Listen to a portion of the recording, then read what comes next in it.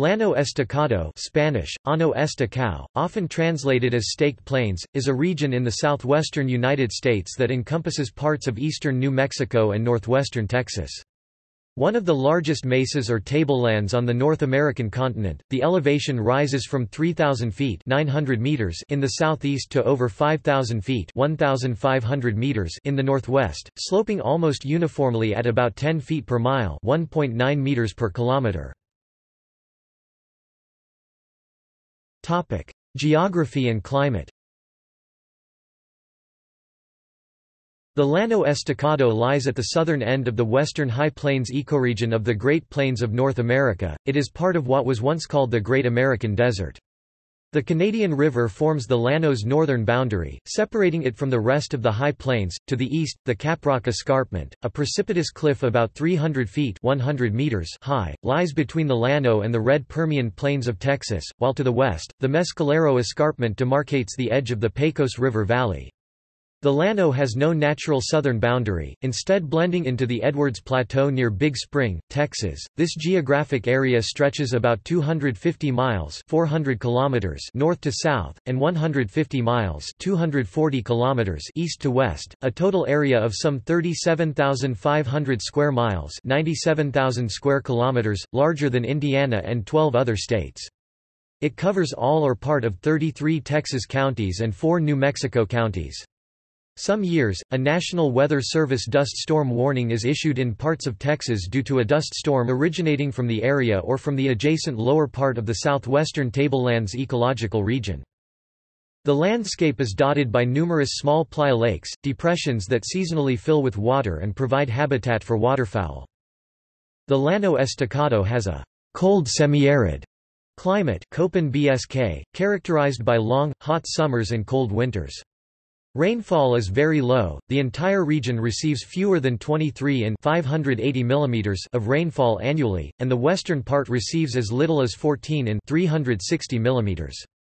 High summer temperatures, average July temperature above 90 degrees Fahrenheit or 32 degrees Celsius, mean most of the small amount of precipitation is lost to evaporation, making dryland farming difficult. The Texas State Historical Society states it covers all or part of 33 Texas counties, 6 fewer than as depicted by a U.S. Geological Survey map, and 4 New Mexico counties, as depicted by a U.S. Geological Survey map. The Llano Estacado includes all or part of these Texas counties.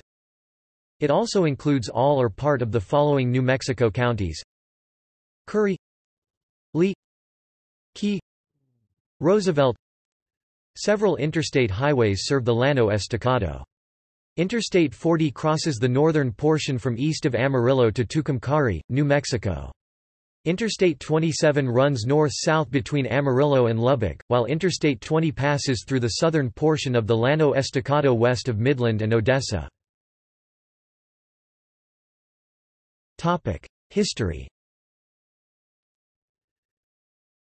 Spanish conquistador Francisco Coronado, the first European to traverse this «sea of grass» in 1541, described it as follows: I reached some plains so vast, that I did not find their limit anywhere I went, although I travelled over them for more than 300 leagues, with no more landmarks than if we had been swallowed up by the sea. There was not a stone, nor bit of rising ground, nor a tree, nor a shrub, nor anything to go by. In the early 18th century, the Comanches expanded their territory into the Llano Estacado, displacing the Apaches who had previously lived there. The region became part of the Comancheria, a Comanche stronghold until the final defeat of the tribe in the late 19th century.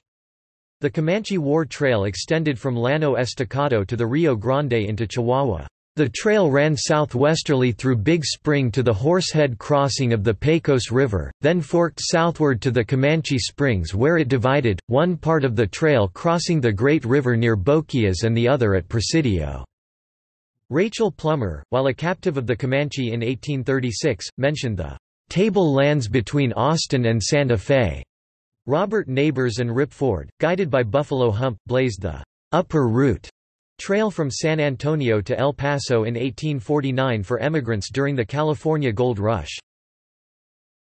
Traveling across an elevated plateau almost covered by rock. After his 1852 expedition to explore the headwaters of the Red and Colorado rivers, General Randolph Marcy wrote, "Not a tree, shrub, or any other herbage to intercept the vision.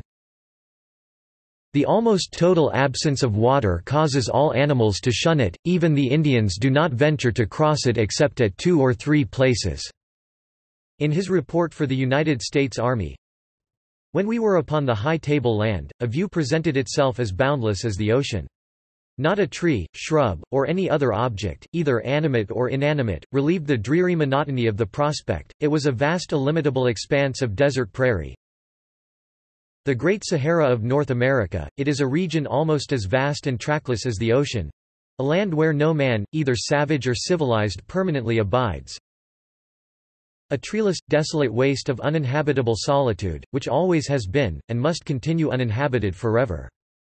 During the 1854 Marcy Neighbors expedition, Dr. George Getz Schumard noted, "Beyond the mountain appeared a line of high bluffs, the Llano Estacado, which in the distance looked like clouds floating upon the horizon." Herman Lehman was captured by the Apache in 1870 and described the Llano Estacado as, "The country was open, but not exactly a desert." Robert G. Carter described it in 1871 while pursuing Quanah Parker with Ronald S. Mackenzie. All were over and out of the canyon upon what appeared to be a vast, almost illimitable expanse of prairie.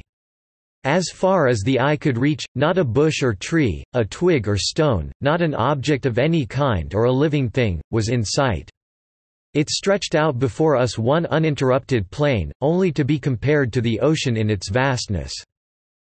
In August 1872, Mackenzie was the first to successfully lead troops across the Staked Plains preparatory to the Battle of the North Fork of the Red River. William Billy Dixon described the area while buffalo hunting in June, 1874. "All of us hunters acquainted with the habits of the buffalo knew that the herds would soon be coming north from the Staked Plains region where they had spent the winter. Moved by that strange impulse that caused them to change their home and blacken the plains with their countless, moving forms." In author Zane Grey's 1925 novel, The Thundering Herd, Grey offers the following explanation for the name Llano Estacado. "That name Llano Estacado means staked plain," said the Texan. "It comes from the early days when the Spanish trail from Santa Fe to San Antonio was marked by palos, or stakes. There was only 2 trails across in them days and I reckon no more now. Only the Indians know this plain well and they only run in haya to hide a while. Water and grass are plentiful in some parts, and then there's stretches of 70 miles dry and bare as a bone." In the latter part of the 19th century, the Llano was a refuge for the bands of Kiowas and Comanches who did not wish to be confined to reservations in Indian Territory, in present-day Oklahoma. One of their last battles against the U.S. Army was fought on 28 September 1874 in the Battle of Palo Duro Canyon. Charles Goodnight in describing what it takes to be a scout. "The trained ear should be able to tell the sound, whether it was made by man or beast or bird. Less than pre greater than / pre greater than ... as a human voice echoes more than all others. Less than pre greater than / pre greater than ... Of course, on the Staked Plains we have not this advantage as there is nothing to create an echo." Today, most of the area's population is localized in the principal cities of Amarillo, Lubbock, Midland and Odessa, Texas. The vast majority of the area is rural, covered by large ranches and irrigated farms. Several small to medium-sized towns do exist, however, including Andrews, Hereford, Plainview, Levelland, and La Mesa, Texas, and Clovis, Portales, and Hobbs, New Mexico. The Llano Estacado is slightly larger in area than the state of Indiana. The southern extension of the High Plains, the region is some 250 miles north to south and 200 miles east to west. The roads are straight and meet mostly at right angles. Cotton is an essential crop with irrigation, but faces declining prices at times on the world market. The Llano Estacado is sometimes humorously described as 85% sky and 15% grassland. Notable lawmakers include George H. Mahan, Kent Hance, and Robert L. Duncan. The area has a large number of churches per capita. Lubbock, known for a wide variety of denominations, also holds the distinction of being the most populous city on the High Plains from the Dakotas through Texas. Prohibition did not end on the Texas Plains in 1933 with repeal of the 18th Amendment to the United States Constitution, but continued for years at the county level. Even in 2010, some 40 Texas counties, most in the Llano Estacado, remain officially dry to the sale of alcoholic beverages. Geology. The Staked Plains tale is deeply entrenched in Texas mythology, but the real interpretation of Llano Estacado is sensible geologic. It means stockaded or palisaded plains, which is precisely how the edge of the plains appear when viewed from below the caprock. The Ogallala Formation is a wedge of sediments built up eastward of the Rocky Mountains as they were uplifted in the Miocene, with the consequent alluvial fans referred to as the gangplank. The Ogallala Aquifer is the main freshwater source for the region and consists of braided stream deposits filling in valleys during humid climatic conditions, followed by a sub-humid to arid climate and thick aeolian wind-blown sand and silt. Caliche layers cap the Ogallala, which reflect today's arid conditions.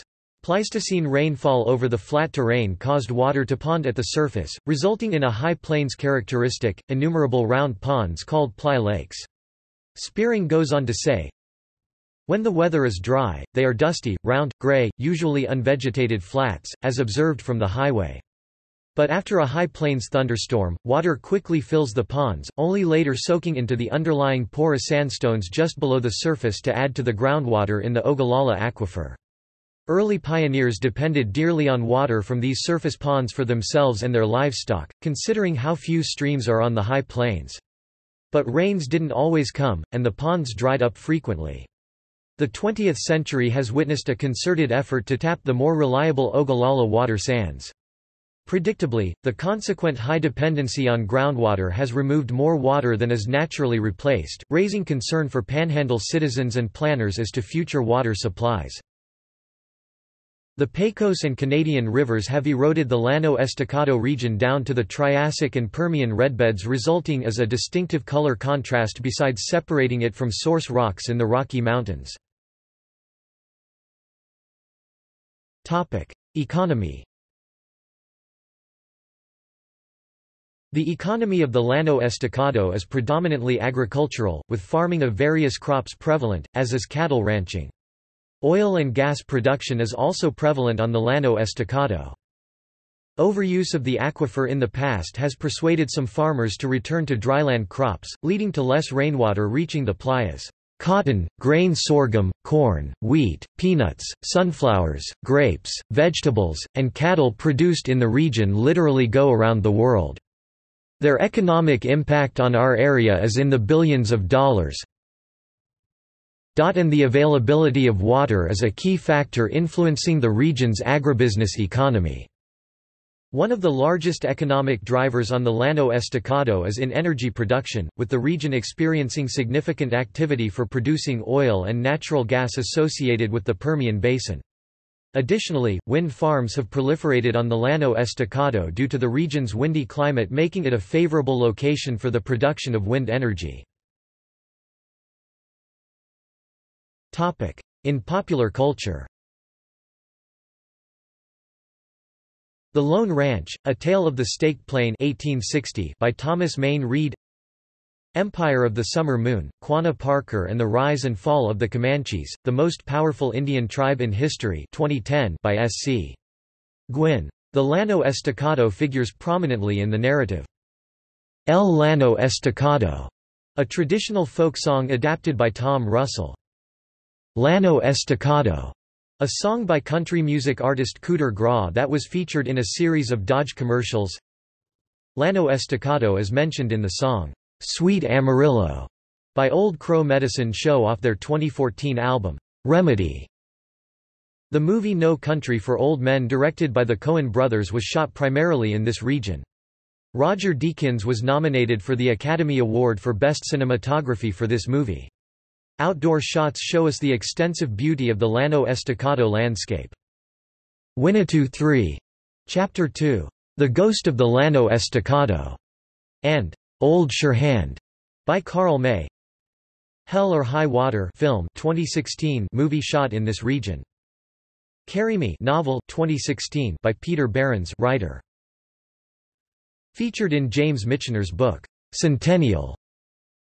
In Fred Gibson's 1962 children's novel Savage Sam, during the search for Little Arliss. See also: Llano Estacado Winery, near Lubbock, Texas. References.